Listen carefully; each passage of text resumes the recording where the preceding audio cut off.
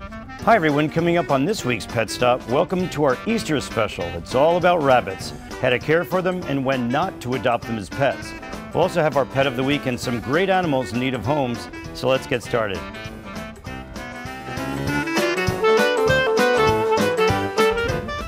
Hello and welcome to the Pet Stop. I'm Dr. Brian Voynick from the American Animal Hospital in Randolph.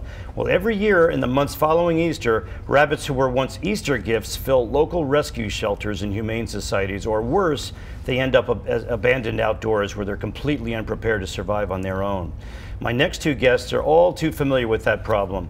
Jamie Noe and Franny Larita are co-directors of Hug-A-Bunny Rabbit Rescue in Rutherford. Thanks so much for coming. Thank you for having us. When did you get into this rabbit thing? So we started back in 2006 when we found a rabbit that was going to be fed on a dinner plate.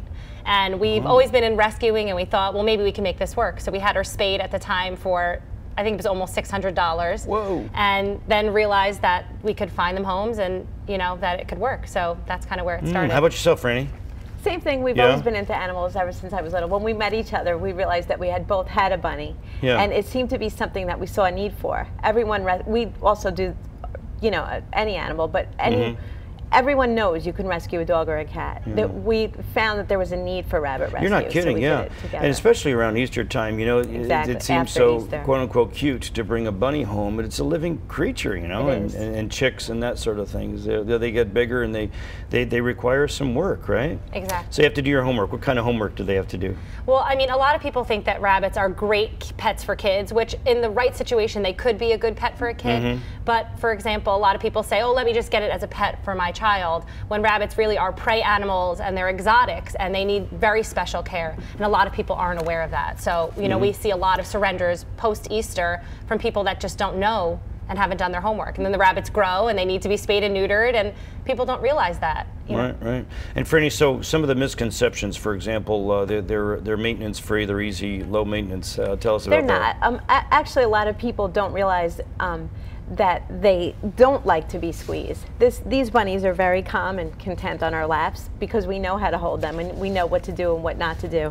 You don't want to put them up to your face. You don't want to put them where other animals can get to them. You don't want to just let them run around your backyard. Those are things that you see in commercials, you see in books, and those are just things that you shouldn't do. Pass them from one person to another, you know, things like that. Sure. And Jamie, they don't live just a year or so. They're a long-time commitment, aren't they? Rabbits live 8 to 10 years and possibly more if they have great vet care and great health. But, you know, rabbits are a long-term commitment, and people really should think about that. And Franny, they're not cheap to they maintain, are not cheap. right? No, they are considered exotics, and before you even walk into an exotic vet, it's more than it would be for a dog or a cat. Plus, you don't want to feed them what you find in the supermarket. There's proper diet for them. There's proper nutrition. They do need their nails trimmed. They do need the proper housing. They do need a big cage. It's not that tiny little starter kit that they come with in you know, a pet supply store that they'll be happy in. They need toys. They need, you know, everything that you would need. They need. And Jamie, they're not all. You had mentioned they're not always cuddly. You know, they're predators. Right. So rabbits really are always looking for who's going to eat them or kill them. They're prey animals. They're thinking about, you know, who might be hurting them. So you know, loud noises coming towards them quickly, quick movements often startle a rabbit. Right. And even though we see rabbits out in the wild, these are not wild rabbits, and they don't do as well at all, do they? No, these are domestic rabbits, and all of our rabbits are indoors only, spayed and neutered, litter box trained, and they should not ever. We don't actually ask. We ask our adopters that they're never outdoors, even for playtime, and definitely not set free. Right. So what is your mission at Hug-A-Bunny? Our mission is to, we do like to do outreach and education, but our main goal is to rehabilitate, rehome, and get these little guys out there as members of the family. So we don't want the rabbit in the cage. We want rabbits with free roam time. We want rabbits with X-pens, and we want them to be part of the family. And we don't want they are the #3 surrendered animal to shelters and killed animals in shelters. So we'd like to change that. Not that we want anyone killed more or you know, surrendered more, but we like to let people know that they're not disposable. They are a member of the family, just like any other pet should be. Jamie, tell us about these cuties that you have with you right now. Okay, so this is Levi. He's a mini lop, and we rescued him recently from a hoarding and neglect situation where he had been severely neglected, and we suspect that Levi has some sight issues, but you know, he's litter box trained and he's neutered and he's ready for his new home. Very friendly. He's a big licker and he has one blue eye and one half blue eye, and he's quite the handsome guy. And Franny has Sky on her lap, and Sky is a tiny little Polish dwarf with bright blue eyes, and we've actually had her in the rescue for a year and a half. You know, we really take our time to find the right homes for them, but you never know why some rabbits get overlooked and others don't. But again, she's litter box trained, spayed, and she's ready for her home. Great. And the medical care is really important. We have an expert at the next segment to talk about that. But you brought some pictures too. These guys come in all shapes and sizes and colors. They sure and, do. Right? Yes, there are so many different breeds of rabbits. Here's some, right? Tell us about. Yes, that's Blue Jay. That one didn't get in a fight either, did he? No, he was adopted also. You know, a lot of our rabbits look totally different, and people think, oh, you know, I'm just looking for the cottontail. But, you know, rabbits that have different colored eyes are very uncommon. And of course, we have the two here and then Blue Jay there. But Blue Jay's in a great home. He's bonded to 2 females, and we had rescued him from a kill shelter as well. Wow. Okay, got a couple more. Oh, that's Wisteria. She's one of our adoptable bunnies right now. We rescued her from, she was in a basement in Brooklyn, no food, no water, and she's doing great now. And we have your website on there, and it'll be linked to ours as well, hugabunny.org. That's easy enough. That's Maurice. He is a special needs bunny, and that's Junie. She's another rabbit in our rescue. We have all different rabbits. All of them are spayed and neutered. That's Sally and Susie, mom and daughter, still looking for their home. You know, rabbits that are bonded, and that's Chili and Cinnamon. Those are 2 of them. Yeah. Yes, we just rescued a litter, a mother who gave birth the day after we rescued her, and those are 2 from that litter. Beautiful. Yes, and Victoria, another one of our adoptable rabbits. She's beautiful and very friendly. How can our viewers help?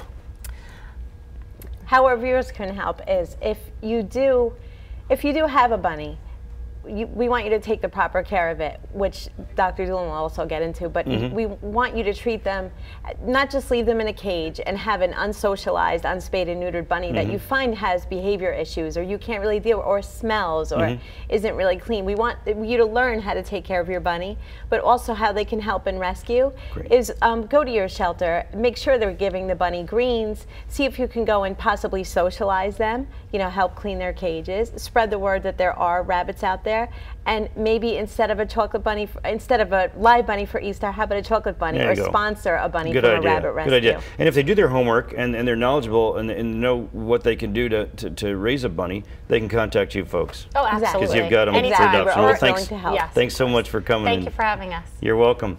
Folks, still to come on our special Easter edition of the Pet Stop, rabbits can make great pets, and as long as you know how to care for them.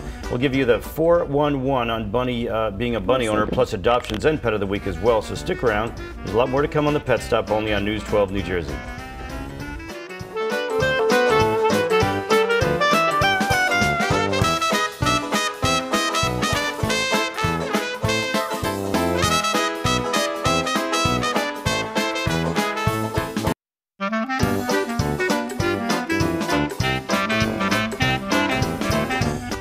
Welcome back to the Pet Stop. I'm Dr. Brian Voynick. In our last segment, we talked about the problems that occur when people adopt rabbits on a whim at Easter time without educating themselves about their care. Next, we'd like to tell you what it takes to own a rabbit and how to properly care for it. My next 2 guests know a lot about rabbits. Dr. Michael Doolan, he is the exotic and avian animal veterinarian at North Star Vets in Robbinsville. Also with us is News 12 New Jersey's own Michelle Powers, one of our meteorologists. Michelle is also a longtime rabbit owner. Great to have you both on the show. Thank you. Thank you. You're not talking weather for a change, Michelle. I know, it's a little strange here, but this is my second love, actually. Yeah, well, tell us about your passion for rabbits and how it got started. Yeah, well, I've always loved them. I had them growing up when I was a younger child, and then I got back into them recently. For the last 5 years, I've had some rescue rabbits. So I'm really into the rabbit rescues and adoptions. Now I'm realizing how many rabbits that need homes. Well, that's great. And Dr. Doolan, you are a renowned exotic specialist in New Jersey, and I really appreciate you taking your time to get here. Oh, my pleasure. But a lot can go wrong with rabbits, so education is really important. How do we start? How do we start? Well, we'd like to know that they have a lot of needs. They'll have a lot of requirements beyond the little 2-foot by 3-foot box that they've kind of traditionally been kept in. They really need a lot of room. They need to have an area that can be kind of bunny proof so that they don't get in trouble chewing electric cords and that sort of thing. They need quite a variety of dietary items that are things that don't just come out of the bag. They need a lot of fresh foods.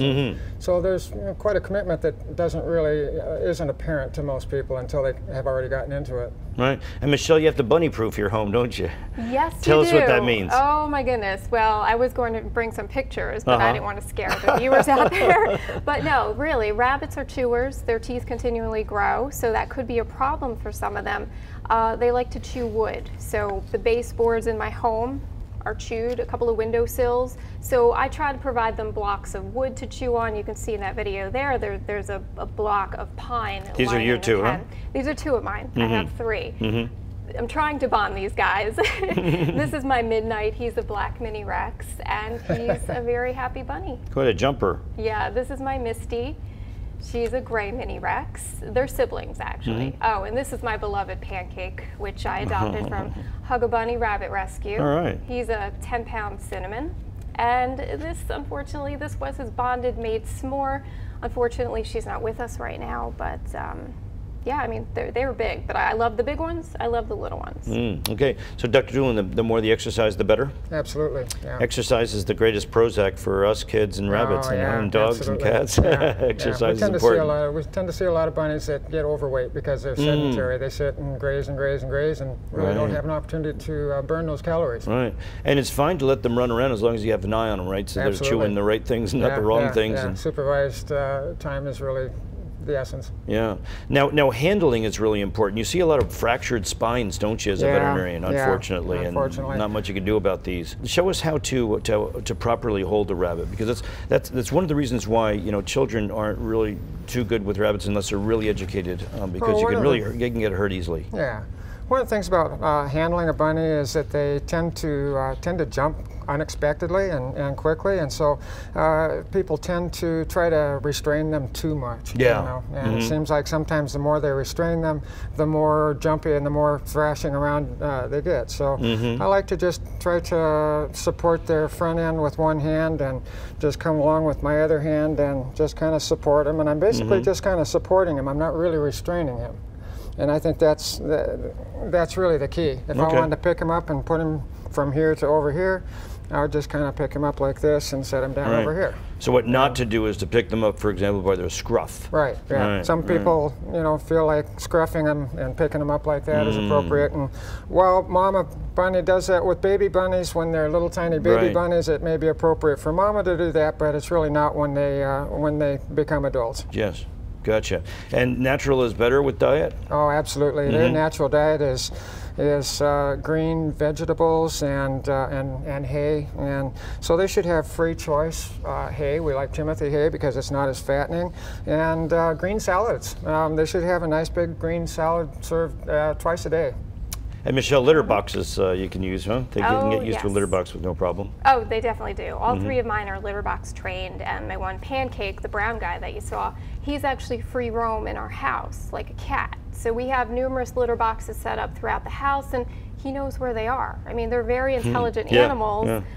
They're also very social animals, so he does fine in the house with a litter box. Dr. Doolin, in the little time we have left, tell us the importance of spaying and neutering a rabbit. Right. Well, especially with the females, statistics show us that around 80% of females that are not spayed develop uterine cancer by the time they're about 5 or 6 years old. Wow. So that's really a no-brainer in the case of the females. With the boys, there's a lot of behavioral issues that can develop, but we also, with older gentlemen, we see prostate problems and testicular cancer as well. So really, just from the standpoint of presenting cancer and disease, it's really important. But also from a personality standpoint, when they don't have their hormones, they don't tend to be as territorial, and they tend to bond more easily. Michelle's agreeing with you? Oh, I definitely agree. Yes, they simmer down. Yeah. And what's the ideal age to spay and neuter? Around 4 months. Okay.